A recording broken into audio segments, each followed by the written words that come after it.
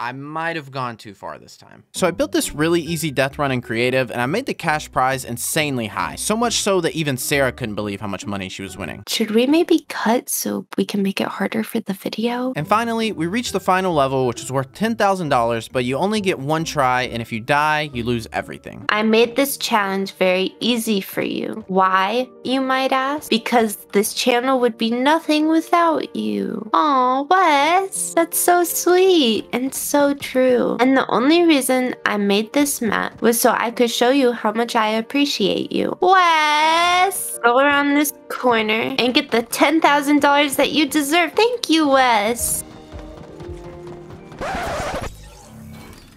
If you want to see the full video, the link's in the pinned comment.